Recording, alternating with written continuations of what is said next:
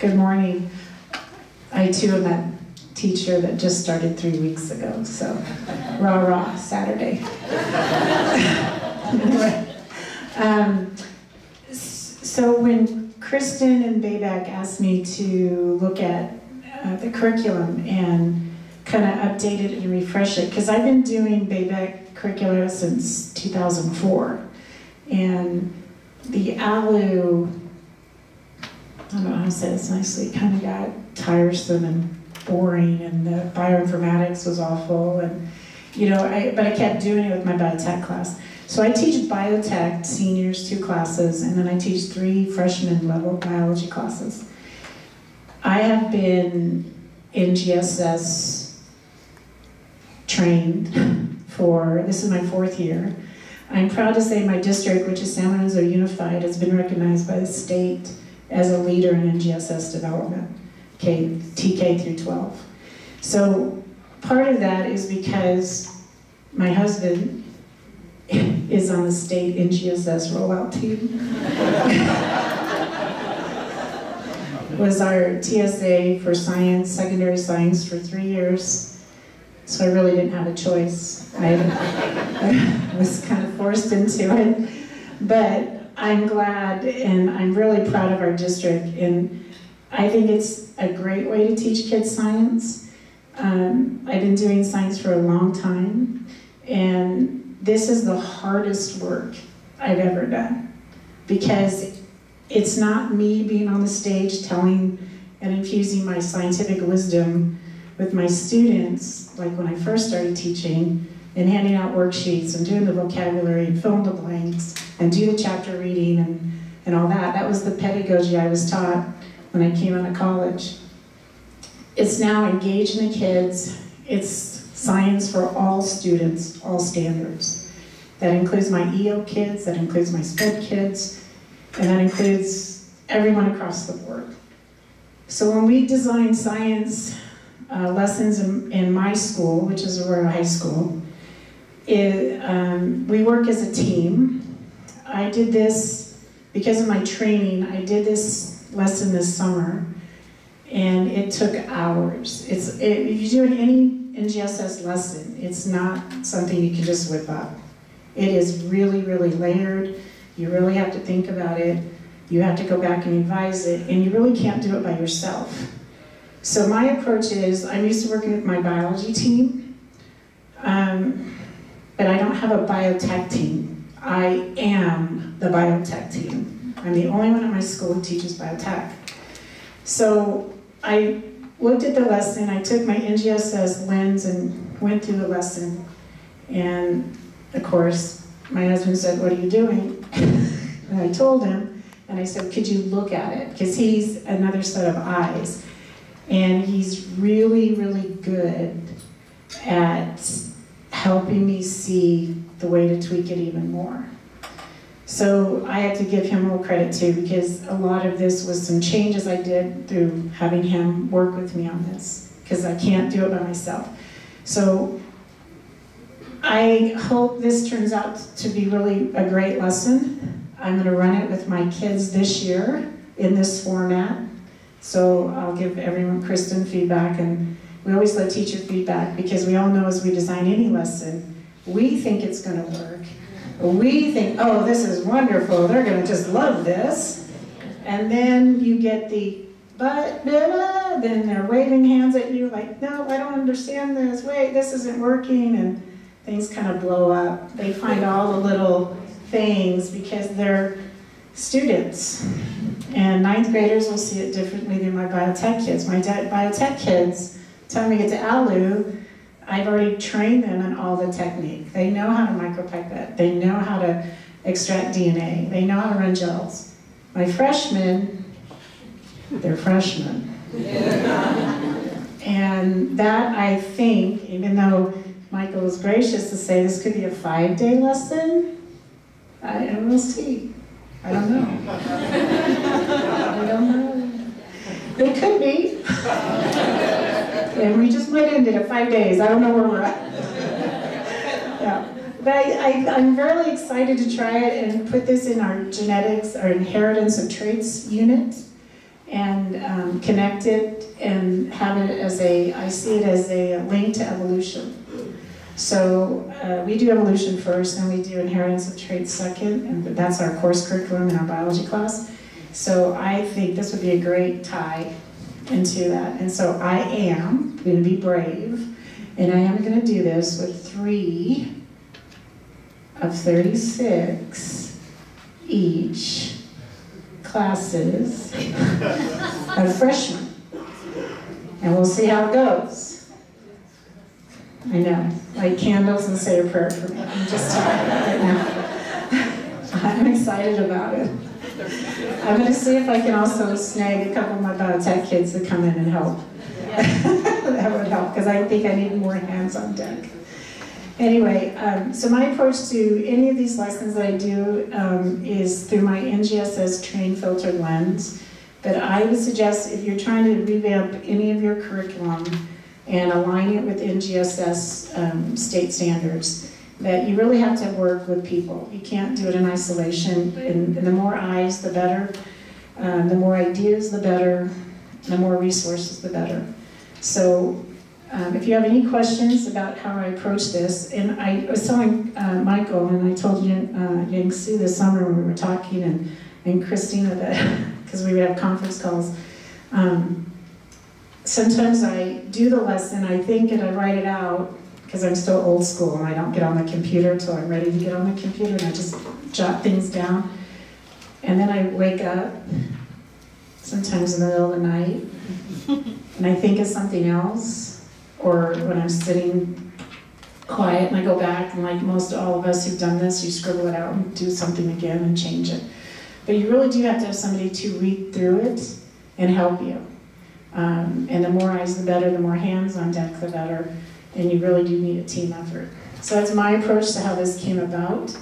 If you have any questions, I'm available at lunch. And I can answer probably most questions. I am pretty NGSS-ified, I think. That we'll find out, we're still doing it. And we're so efficient in my district. I was telling my friends Lotta and Laura that we don't call it biology. It's called the living earth. And we changed all our course styles. So our 3-year course. So living earth, chemistry, and earth systems, and physics in the universe. So I even caught myself at the beginning of the year calling, oh, welcome to biology class. And it's because I've been doing it for 35 years. So. And then I go, oh, no, we're in the living earth. Sorry, the living earth. And so, of course, my parents are totally confused. I just put AKA biology. But, and just so you know, if your district is thinking of that, UC and CSU has adopted those title names. We got our names adopted. So they do recognize the NGSS new names in the 3-course curriculum. So anyway, I hope if you guys do the LU, please give us feedback. I would love feedback. If you find something that works, doesn't work, you have better ideas, always looking for better ideas. And I'm available at lunch if you have any questions. Thanks. Thank you. Can we welcome our teachers up to the front?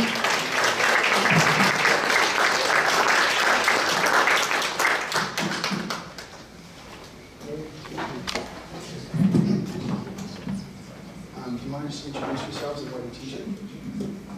Greetings. My name is David Fischer. I teach biotechnology, 2-year pathway at Lincoln High School, and I've been there for 3 years. There's a lot more to my story. I graduated from Lincoln 2002, and I actually went through the program with George Katsianis, and so I kind of stayed in contact with him over the time, and sort of brought some of his students into my lab space, and he kind of came into me on the education, so I'm here. I'm Denise Kwan. I teach at Galileo High School in San Francisco. I teach biology for newcomers and AP Environmental Sciences. I'm Elizabeth Doggett, and I teach biology at San Mateo High School and also ABED, and I taught biotech there for a few years as well. And I'm Michelle Big-Burnt. I teach biology and biotechnology at San Marin High School in Novato.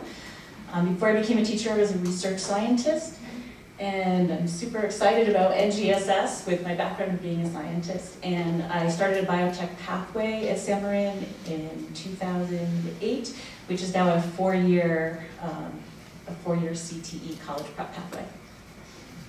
Great, thank you guys for participating today. So our first question, we heard Debbie share a little bit about the NGSS framework.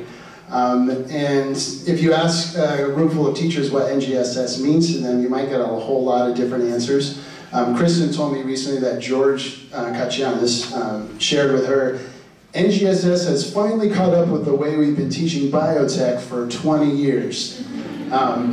So I'm wondering what that means for you all. In what ways have you seen this framework benefit your classroom? But honestly, what are some ways that challenge you as a teacher? Well, I guess I'll start since I have the microphone. I think the main benefit in NGSSing for my students is the opportunity to think like a scientist, to ask questions, and to kind of self-direct their own exploration in answering those questions. So we're really not focusing on learning a bunch of content. It's really more about thinking like a scientist and doing the things that scientists do. Because, you know, you can look up facts in books, but the only way that you can learn how to think like a scientist is to practice thinking like a scientist. So giving students the opportunity to do that, I think, has been the main difference. Yeah, so along with that, what I think of with NGSS is sort of the shift from students learning about a science concept to really figuring out why something happens in the world. So starting with some type of interesting phenomenon that students then have a motivation to figure out why is this thing happening. And so I think all the stuff that BABEC has been really helpful because instead of just a lab for the sake of doing a lab and doing interesting techniques, it's something that then helps the students explain this phenomena that they're trying to answer. And so NGSS has really changed the way that our students approach science in the classroom, and it is very student-centered and them answering the questions that they're coming up with and sequencing. As a teacher, the challenge is then sequencing the lessons so that really helps students build a meaningful understanding of something. But it creates this great context instead of just separate concepts and topics, a context for why everything goes together in service of answering this broader question. So. One of the first things I remember when we were looking at the new NGSS curriculum was looking at the cellular respiration and photosynthesis chapter and looking at it and like, oh, there's no Calvin cycle, there's no Krebs cycle. Like, we don't have to go over all the details of these chemical reactions. And I think one of the big shifts for me as a teacher was realizing, like, okay, what are the broader things, what's important about teaching the students about cellular respiration or photosynthesis? What is it, this real world context that we can give them? And so it was a little bit of a struggle with some of the teachers in our school and our district to let go of this traditional way of teaching and trying to bring students into this, like, how is this really important to you? And I think that really opened up the topic for a lot of students and just making it more relevant to them, and they're not getting like dragged down by these details, but really showing them, like, why do we care? Why is this important? What does this have to do with your life? I think that was one of the big shifts for my class. Yeah, I'll follow up on a lot of the comments made. For me, it's sort of us as teachers, again, being facilitators, providing a stage for students to ask their own questions, and for those questions to generate all of the activity and action in the classroom. Rather than me saying, we're going to learn how to micropipette, and here's why, here's this interesting idea or phenomena, and then letting the students' questions and their desire to figure out why this thing occurs drive all of the skill development and all of the things that we are asking them to engage with from a content level and a skill level. So that goes from reading and writing. I have my students really focus on what I call focused paragraph writing, because you get such a wide variability with students in terms of their ability to write from a critical standpoint using academic language. And so the NGSS has really sort of opened up that to us. There's obviously challenges with that because, especially with the way that I try to set things up in the classroom, you don't often know exactly where students will take it. And so you kind of have to roll with that and trust that your expertise and the expertise that they'll develop will be enough that you'll land in a spot that you feel is good enough. So I heard almost no challenges, super easy. Oh no, sorry, I gotta move on. No, does anybody want to address that a little bit? Because it is challenging, right? Go ahead, Michelle. I do want to address that. I'm not sure if I need, can you guys hear me back there? Yeah, no. No, okay. I don't know what this is. I do want to address the challenges, and I want to echo what Debbie said. It's planning an NGSS lesson is, you have to be very thoughtful. You're not going to get it right the first time. It's going to be messy, and it is really, really helpful to do it as a team. So that is a challenge when you are the only biotech teacher. Most of my experience at NGSSing is actually with my biology classes that I teach. But the challenge is trying to do that in isolation and then having the time to be really thoughtful about it, both while you're planning it and then as you're executing it and going back and kind of adjusting it as you're doing it. Can I add one more challenge? Sure.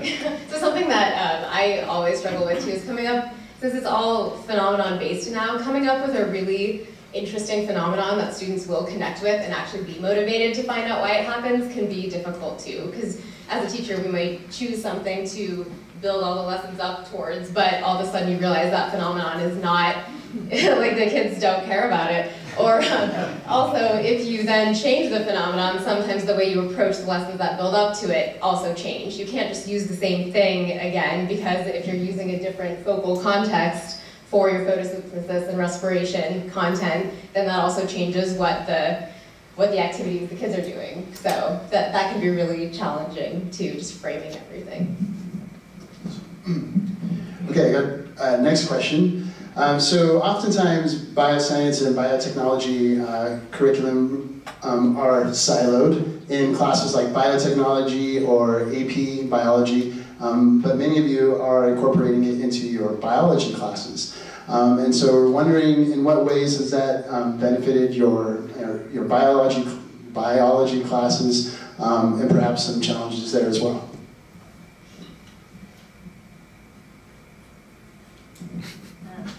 For me, one of the first challenges is I don't have really any background in biotech. It wasn't something I did when I was in high school. It wasn't part of, I am a science major, but it wasn't anything. I was an animal biology major, so I played with animals in college and we didn't do a lot of the biotech stuff.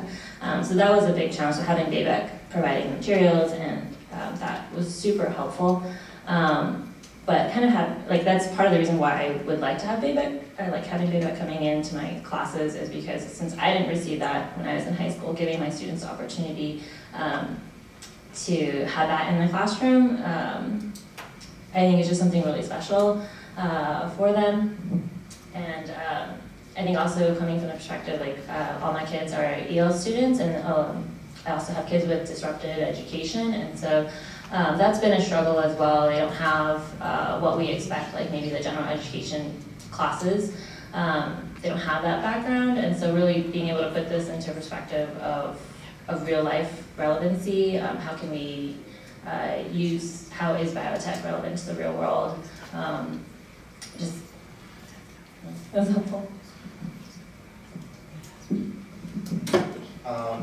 Kind of two things. One, because the shift is kind of occurring in slow rollouts with some districts and school sites doing it more efficiently than others, as a high school teacher, I see kids coming in with just a very wide variability in terms of their skills, also with what they have in terms of context to be able to do stuff with. And so learning to create experiences that allow students to kind of enter from wherever they are and then come out at the very end with sort of a base level of understanding and practical knowledge can definitely be challenging. I do think the NGSS does, I think, do hopefully a better job, but again, part of it is I don't know yet myself.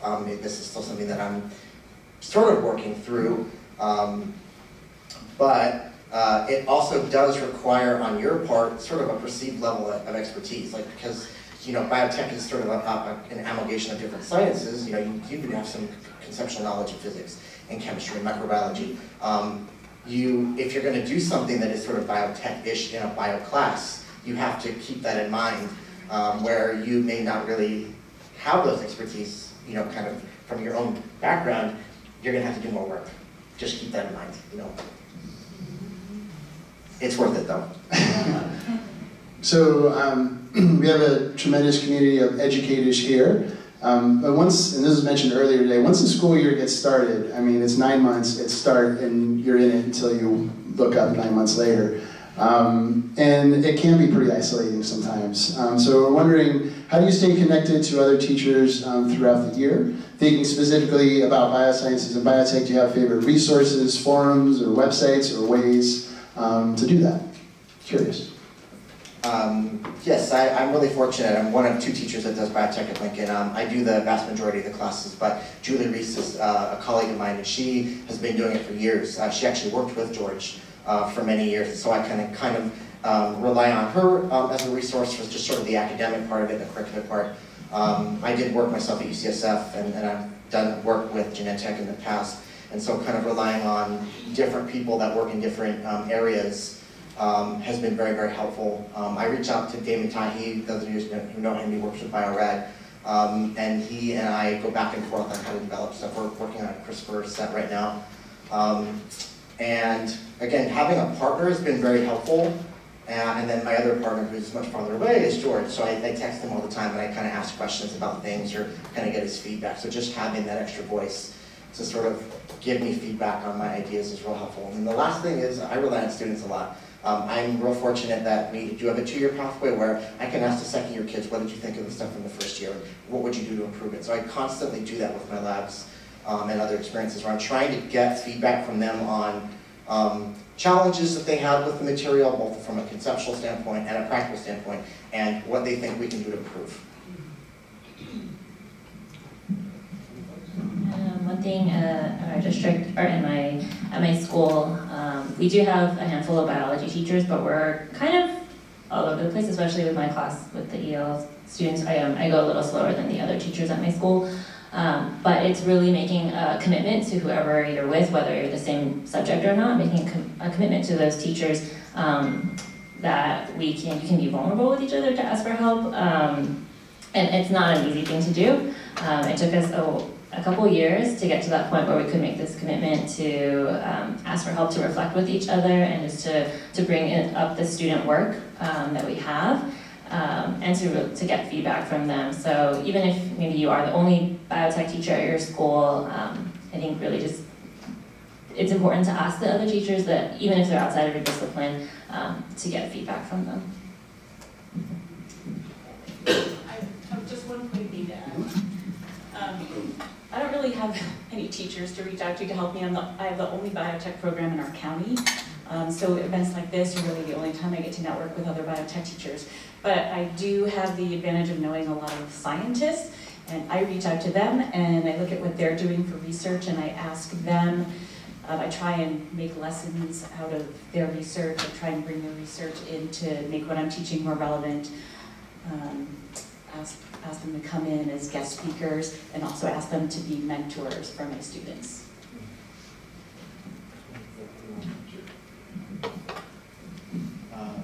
Big thing for me is sort of asking you shall receive.